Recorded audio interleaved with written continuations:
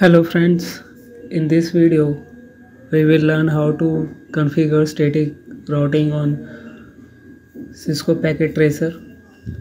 So for the purpose of demonstration, I will take 3 routers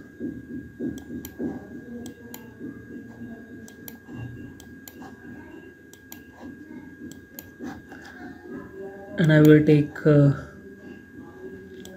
3 switches as well.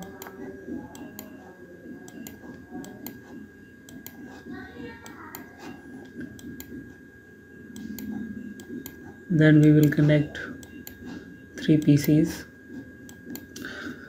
Now let us connect these networking devices through cables. So for connecting routers I will use crossover cable,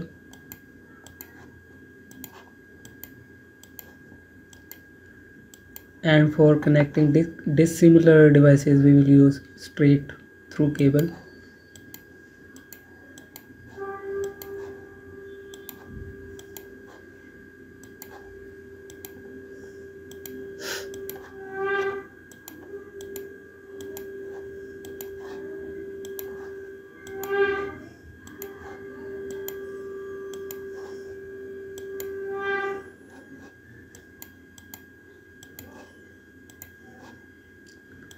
So since I have run out of fast Ethernet ports on this router, so I will first of all switch off this router and drag this NM4E Ethernet ports, and then I will switch it on this router, and now we can connect it to this switch via Ethernet ports.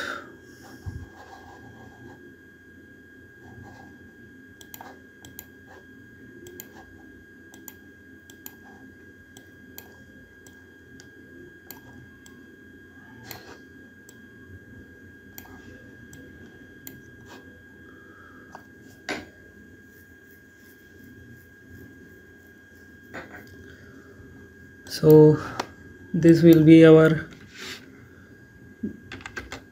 10.0.0/8 network. This will be 20.0.0/8. This will be 30.0.0.0/8. This will be 40.0.0.0/8, and this will be 50.0.0.0/8 network.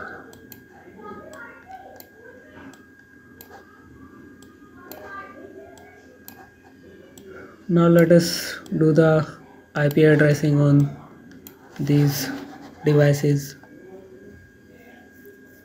So I will do it very fast. So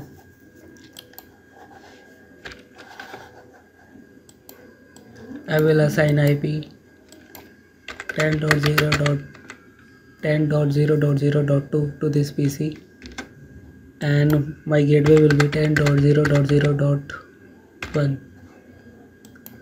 and then let us assign IP addresses to this router.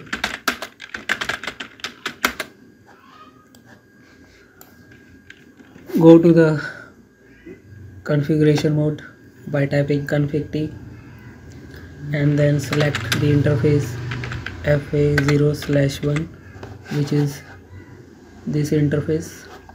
Press enter, and I will assign it IP address 10.0.0.1, and its subnet mask will be 255.0.0.1.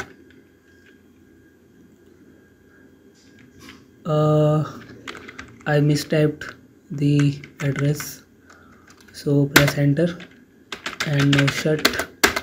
Now this interface has been set to up. Now I will assign IP address to this FA0/0 interface. First of all, let's exit and then type int FA0/0, press enter, and I will assign it IP 20.0.0.1 and its subnet mask will be 255.0.0.0. Press enter and now shut.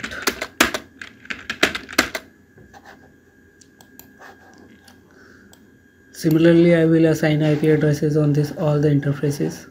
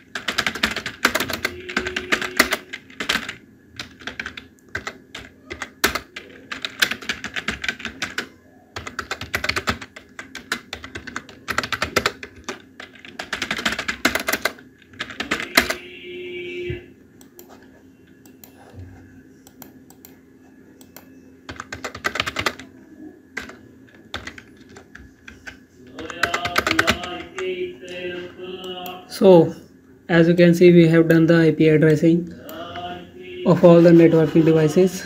Now let us configure static routing on these routers. So for that purpose, let's first do static routing on this router. So for the command to configure static routing on a Cisco router is IP route. Then now you have to type the destination address, destination network ID. So I am on this router right now, and if I have to access this network, so the 10 network and the 20 network are directly connected to this router, so I don't have to configure the IP route for these two networks. But since this particular router is not directly connected to this network 30, 40 and 50 net, so I will have to configure IP routing for these three networks. So for that purpose, I will type IP route, and then I will type the network ID of this route, which is 30.0.0, and then I will type the subnet mask of this for this network, which is 255.0.0.0, and then I can do two things. I can either enter the IP of the next hop, which is this end of the which is the IP of this interface FA0/0 of this router 1, or I can type the name of the exit interface of this router, which is FA0/0. So for the purpose of demonstration, I will type the name of the exit interface of this router, which is FA0/0. So if So what this command actually means is that if you have to go from this router to this network, then exit from this particular interface. So now press enter.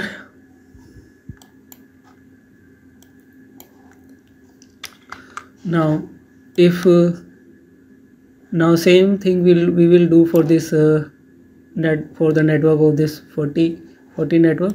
So all we have to do is change this 3 to 4, press enter, and we will do the same thing for this for the 50 network. So if we have to send the packet from this router to the network of 50, then exit from this particular interface. So this is the command for the static IP routing. Now let's just exit and let us do the same thing on this router. So go to the configuration mode. So this router is directly connected to 3 networks, which is network of 20, 30 and 40. So we don't need to configure static IP routing for these 3 networks. Instead, but this router is not directly connected to the network of 10 and 50. So we will do static routing for these 2 networks on this router. So for that purpose, I will again type the static routing command, which is IP route, and then the network ID for this network, which is 10.0.0, and its subnet mask 255.0.0. and then if we have to send packet from this router to this network, then the packet will have to exit from this interface.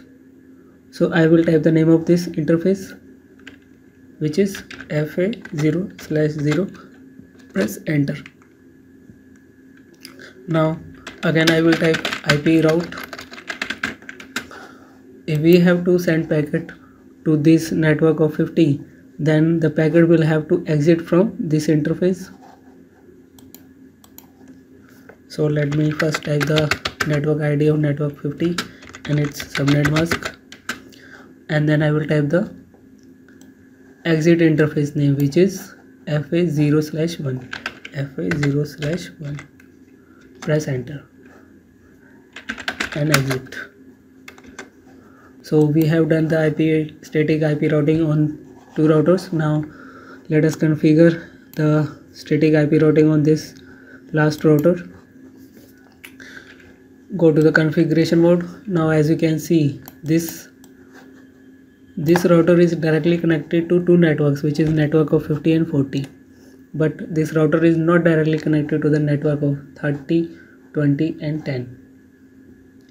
So if we have to send packet from this router to any of these 3 networks, then the packet will have to exit from this interface, which is FA0/0. So we will use this interface. So first of all, type the IP route command and then the network ID of the destination network, which is 10.0.0, and its subnet mask 255.0.0.0, and then the name of the exit interface, which is FA0/0, FA0/0, press enter, and we will do the same thing for the network of 20 and this 30 network. Press enter, exit. Now we are done with the static IP routing configuration. So let me first show you the IP route. So for that purpose, I will type, let us first of all go to the privilege mode. So this hash symbol indicates that right now we are in the privilege mode. So just type show IP route. So as you can see, this particular router is directly connected to the network of 10 and 20, which is this. As you can see, C stands for connected, and this S connect and this router is not directly connected to three networks, the network of 30, 40 and 50. So we have done static IP routing for these three networks on this particular router, and as you can see, this letter S is written in front of these three networks, and S stands for static. So you can do the same thing. You can check the IP route on all the routers. So IP route. So as you can see, this middle router is directly connected to three networks. So the network of 20, 30 and 40, and it is connected to the network of 10 and 50 via static routing. So now if I try to ping from this PC to this PC, let us see what happens. So the IP of this PC is 50.0.0.2. So ping 50.0.0.2. Let us see if we are getting a response or not. Audio request timed out. Request timed out again. Request timed out again.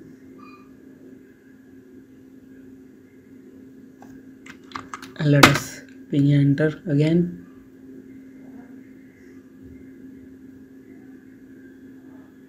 So as you can see, we have started getting response from this PC.